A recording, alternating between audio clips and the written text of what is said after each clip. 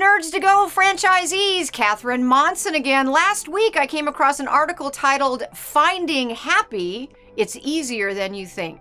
As a result, this video is titled, "Finding Happy, 7 Ways to Make It Happen."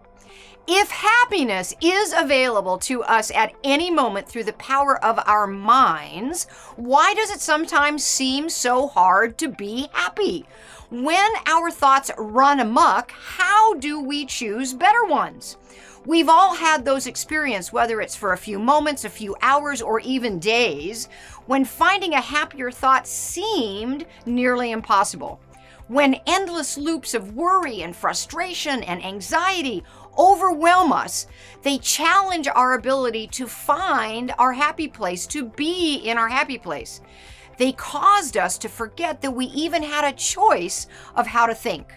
Searching for an answer to this dilemma, I've encountered many clever approaches, many that I use myself. But interestingly, most of them start with change the subject. Well, that makes sense.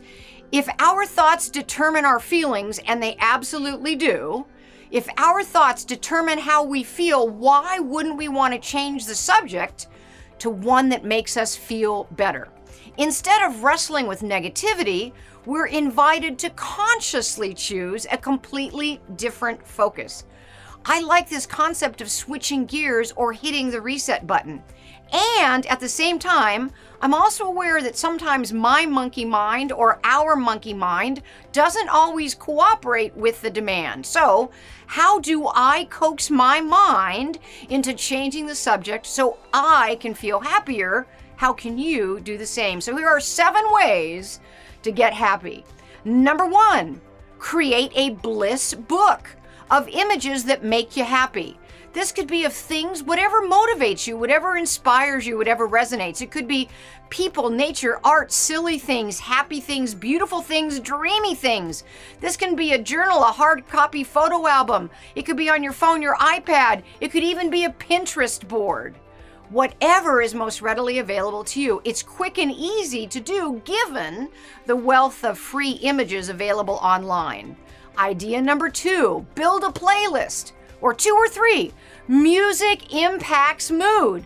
Create a playlist of getting upbeat and excited. Create a playlist for relaxation. You figure it out. There's so many music apps. Spotify, Pandora, Amazon Music even have playlists already compiled. All you have to do is choose the mood you want and let the music work its magic. And singing along will help too. Idea 3, listen to podcasts that inspire and uplift. Giving the mind new ideas to ponder or stories to follow can be very effective in quieting whatever loop your mind is playing. Just make sure they're uplifting podcasts. Idea number 4, keep a file or a folder, I have one in my email, of humor, just things to get you in a good state of mind. This is all about getting off a negative, laughing, having something fun, funny, humorous. Mine happens to be called Secret Shifters, right? From reading the book, The Secret. Idea number 5, watch fun videos. Nothing makes me happier than cute puppy videos or kitten videos. There are TED Talks, favorite stand-up comedians. It doesn't matter. Bookmark your favorites for easy belly laughs or simple smiles. This too will be just enough to lift your mood and start the momentum towards feeling better. Number 6, reread your gratitude journal. It's going to be full of things that make you happy.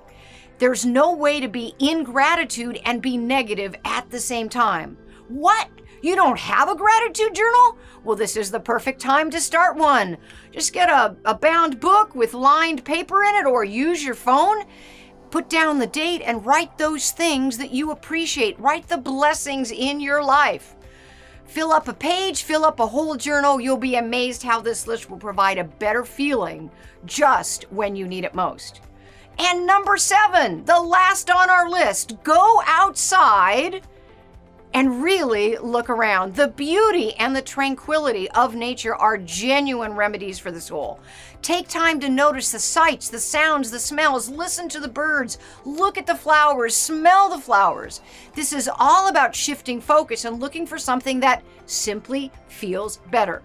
And when you breathe in fresh air, feel the sun on your skin, or marvel at the beautiful petals on a rose, whatever was creating your funk is going to melt and loosen up and go away. It is truly a wonderful world. Soak it in. So creating your strategy should be fun, should be playful. Keep reminders where you'll easily see them. I have them on my mirrors at home. The next time the conversation in your head doesn't feel good, call a timeout or just say stop to yourself. Demand a better thought that will get you feeling better. Search for something from the list I just shared that invites laughter or gratitude or daydreaming or relief or awe or wonder or simple contentment. When we find a better feeling thought, our minds relax. When we're relaxed, we're more able to creatively solve problems, and we're open to the inspiration the universe is consistently sending our way. However, this is a decision of taking personal responsibility to feel happier. It is a decision to be a victor and not a victim. It is a decision, and it works. It's always a good idea to feel better. With a little practice, you'll find it natural and easy to make your way the happy way. Thank you.